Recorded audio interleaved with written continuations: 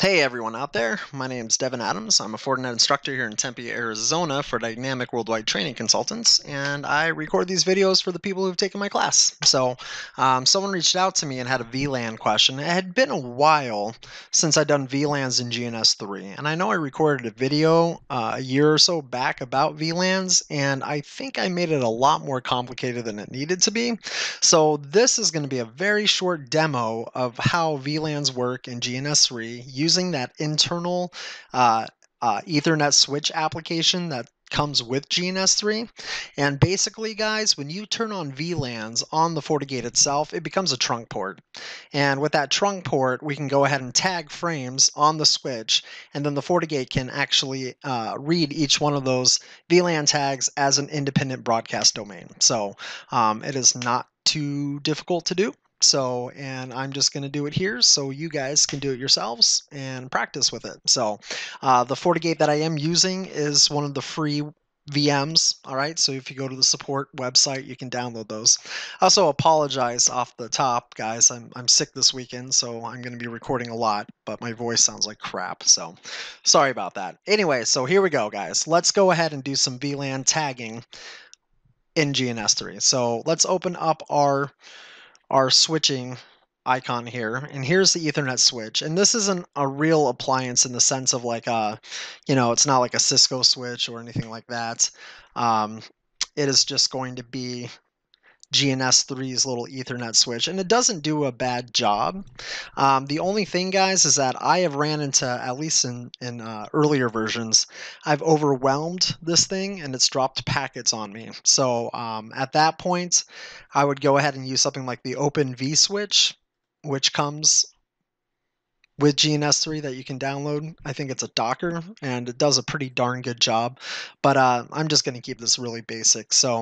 But here we go. So the FortiGate is booted up. This right here is just a web term box, so we can have a GUI, right? So here's our GUI to do our configuration. And let's go ahead and connect port 3, all right, to the switch. And then from the switch, we'll do port 1 to the PC. Now this will be without VLAN tags, all right? So we're just going to configure this like normal. And this FortiGate is out of the box. I have not touched it yet. So I'm going to come in here. I'm going to log in. I'm going to do a configure system interface, and I'm going to edit my port 3. And I'm going to do a show here. And as you can see, it's a physical interface. And remember, the show will show us basic settings and things that we have configured, but if we do a get here, you see everything, all right? So you see like the VDOMs, you see the broadcast forwarding domains, all this good stuff. But mainly, guys, is that you're going to see some of the VLAN information in here. So for starters, you shouldn't have to touch any of these VLAN forwarding, all right? So now it gets a little bit trickier if you're running in transparent mode. If I ever do a transparent mode demo, I'll probably throw that in there. But as you guys can see, this is where you can look into the different settings here. So, all right, not a big deal. I'm just kind of doing that to reiterate it. But let's go ahead and set an IP address. So let's do a set IP to 10.10.10.254. All right, and then for our PC over there to be able to access it, we have to do a set allow access. Let's do HTTP and ping access. All right, so there we go. Not a big deal. Now we should be able to come into here, and this guy does have an IP address of 10.10.10.10. So let's go up to the web browser, put in the IP address of the FortiGate, and it should be able to access it. So maybe.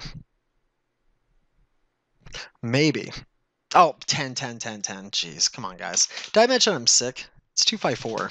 That was the IP address of the PC itself. Man, I got to lay off the cough syrup. All right, here we go. So admin, no password. All right.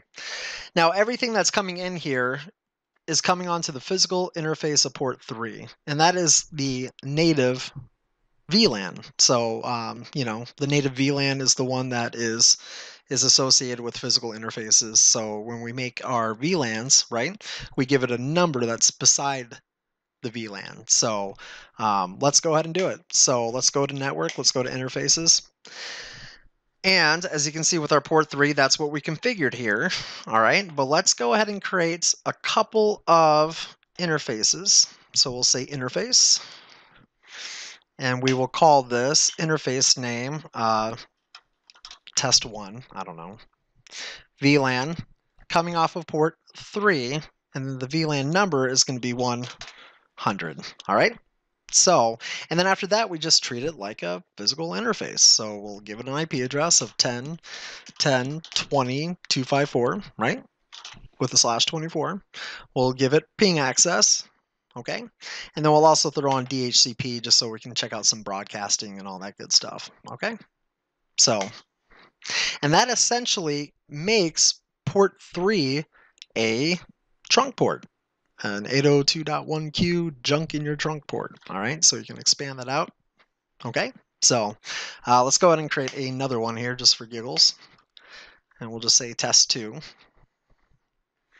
Now, once these things are created, you have to treat them just like they were a physical interface, even though they're logical. So firewall policies still apply, blah, blah, blah, blah, blah, blah. So here we go. We'll just say test 2. All right. Bound to port 3. This one we'll do 200, and we'll just say 10, 10, 30, 254 with /24. Right? We'll give it ping access so we can at least ping it, and some DHCP. All right, cool. So here we go. All right, so we now have one physical interface and 2 VLANs bound to port 3. And let's go ahead and test it out. So I'm just going to go ahead and minimize that. And just for the sake of testing, I am going to do a packet capture right here. Okay. Here we go.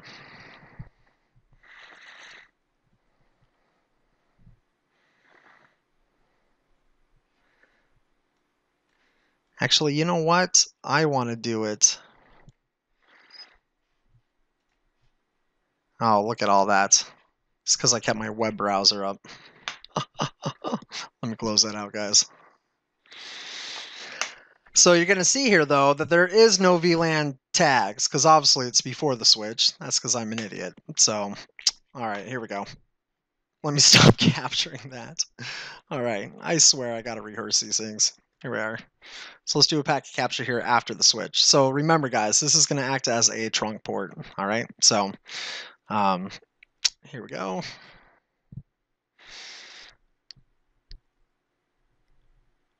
And it's pretty quiet right now. So let's go ahead and just send a ping. And this is, you know, the native physical port. So let's get a terminal here and let's just ping the gateway or the FortiGate. All right, so there it is. And as you guys can see here, I mean, there is no tagging involved. All right, can you guys see any kind of VLAN tag there? Oh, I can't see a VLAN tag. All right.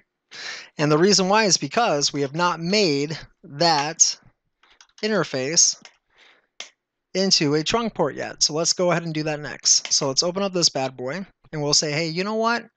On port 0, which is attached to port 3 of the FortiGate, I need you to be a .1q port. And then we hit add. All right. Oh, man, that is not what I wanted to do. Come on. 0. There we go. .q. And we hit add. See how it changed it to .1q. All right. We hit apply. We hit OK. All right. And now let's go ahead and get out some other PCs here. All right. I guess we got to build the rest of our topology. So where's my virtual PCs? We'll just use these little guys right here. So this will be on one subnet. This will be on another subnet on a different VLAN. And we'll say, hey, you know what? Port 2 and port 3. And turn those bad boys on. All right. Here we go. All right. I wonder what will happen if I do that ping again and we take a look at Wireshark.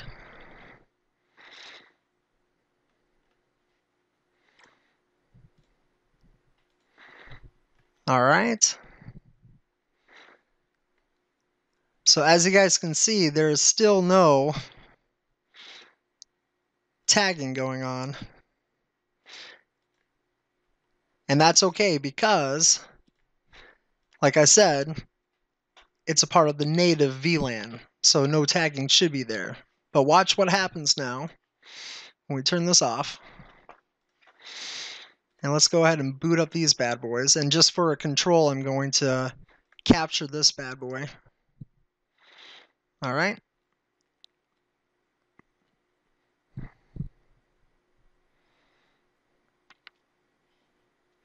And this is just to show you that broadcast traffic isn't going to pass the VLANs. Okay, so let's go ahead and continue setting up our VLAN tags here. So number 1 was the native VLAN, but number 2 is going to be our 100. All right, so we hit port 2, 100, add, and then port 3 is going to be VLAN 200, add. There we go. And they are access. Remember, the .1 queue is only if it's a trunk port. So we hit apply, we hit OK. And when we turn this bad boy on, okay, and we go ahead and we ask for an IP address. So how do we do that? We do and let me make sure that this bad boy isn't still pinging. All right. We ask for DHCP, and it'll send out DORA. And as you can see, the one that's on VLAN 2 is not 200 is not getting any of the broadcast traffic. All right. But as you can see here, it made it through the trunk port, and the FortiGate did find it, and the FortiGate went ahead and it passed it along. So, but what's interesting here is that we now have the VLAN tag. Yay! All right, so good times. And that is a X81000. Anyways, instead of the normal Ethernet frame. All right, anyways, yay! So it worked. Okay, let's try it out on the other side. So let's go here. Let's do DHCP. All right. Dora. Anyone else get Dora the Explorer stuck in their head whenever they do DHCP? All right. Anyways. And as you guys can see here, we now have our VLAN tag. All right. And if we open up that VLAN tag, we should be able to see it somewhere here. See the 100? Yeah. So pretty cool though, huh guys? See the 200, see the 300. We can see our VLAN tags for 200. So, and it worked. All right.